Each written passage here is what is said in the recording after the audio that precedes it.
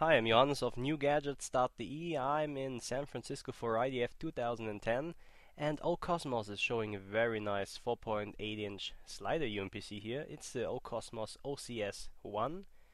It's running the Intel Oaktrail platform, and as you can see, we have two D-pads, a very nice keyboard, a sliding display, and Windows 7 as a OS. Here's the left side. We have a front camera, some sensors, and a D-pad.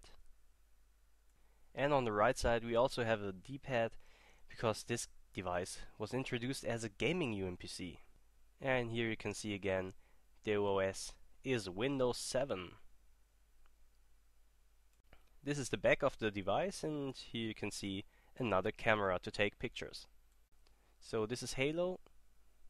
This is the main menu, but they were not allowed to show some in-game scenes because this is a pre-production sample.